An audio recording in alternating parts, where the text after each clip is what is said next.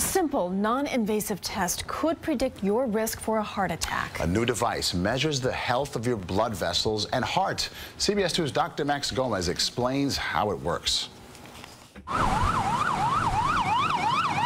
It happens almost 1 million times a year. Someone in this country suffers a heart attack, often with little or no warning. High blood pressure and cholesterol are known risk factors for heart disease, but doctors are now realizing those are essentially just symptoms.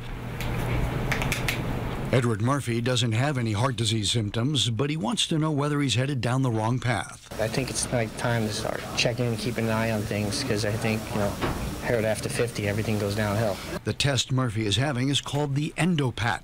Turns out the lining of every blood vessel in the body, called the endothelium, says a lot about the health of our hearts. The endothelium in the brachial artery of the arm is the same endothelium that's in the heart. And studies have shown that when that's abnormal, the ones in the heart are abnormal. Here's how the endopat works. Blood flow sensors are placed on one finger of each hand. Then a blood pressure cuff inflates to stop blood flow to one hand.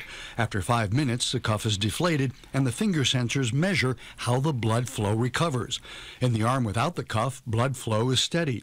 In a normal patient, you see blood flow stop with the inflated cuff and then a rebound surge in blood flow.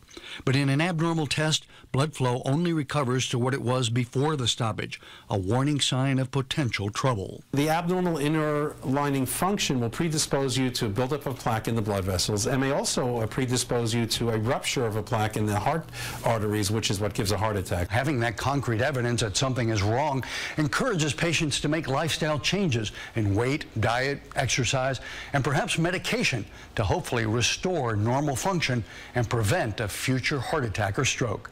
Dr. Max Gomez, CBS 2 News.